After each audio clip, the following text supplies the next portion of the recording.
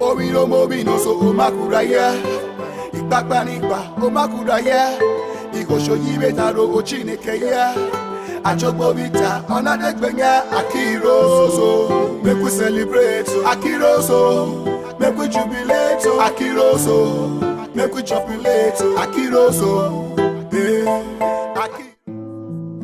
The beautiful scenery of Ososo in Akoko, the local government area of Edo State, is a constant reminder of the wonders of the Creator. This place is called Ango 90, and it is one of the popular joints where the wonder of Pito is made. Pito is a type of beer or a locally brewed wine made from fermented millet in Ososo. It is called Ato and made by household level producers.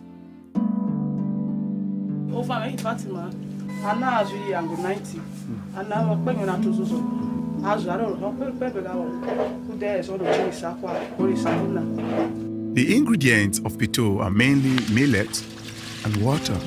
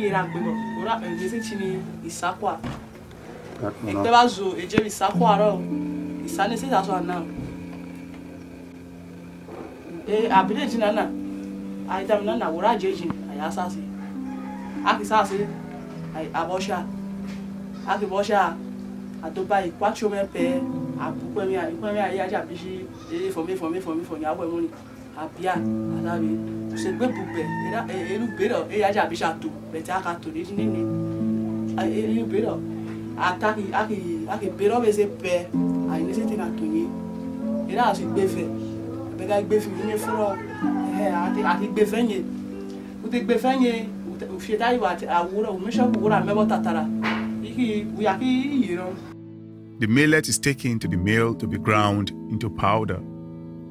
The powder is mixed with water, stirred thoroughly and left to settle. Once settled, the water on top of the mash is removed and the remaining mash is boiled.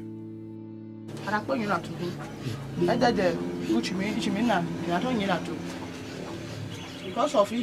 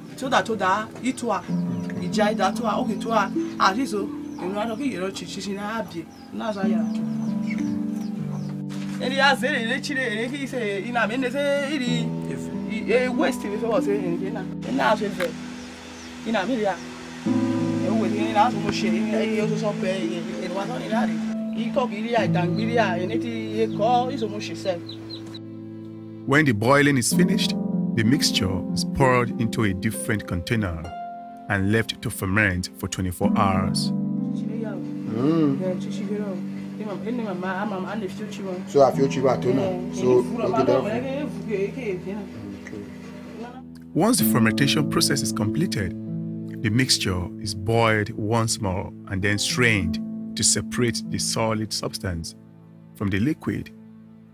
Your pito is then ready for consumption. Pito is typically served in a calabash around the producer's home, where benches are provided.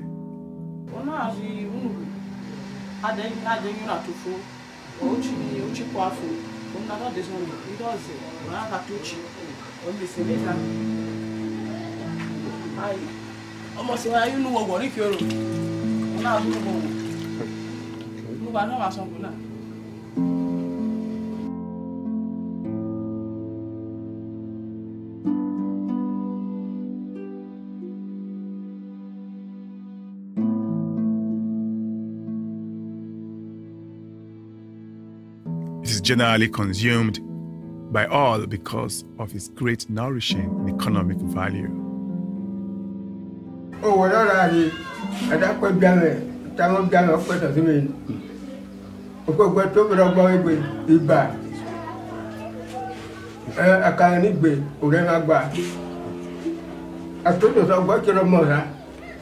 I got a little mother who really are looking when I was out that talk to when I come out here. Those money very came up and offer the buyer. I like Bacani. I can't do Bacani woman and the para can find it that only about Zaron, New Zealand, the Shannon that tonight, but catch me. I don't very familiar, make it back on it. What do we jamu? Jatayani, Zamu, Ayani. Around our band, when I give Yamu by Iti, Uyamu, we are maybe. When next you visit Ososo, make sure you have a taste of Ep3 Ososo. Thank you for watching this episode of Ososo Heritage. Subscribe to my YouTube channel and turn on your notification for more interesting episodes.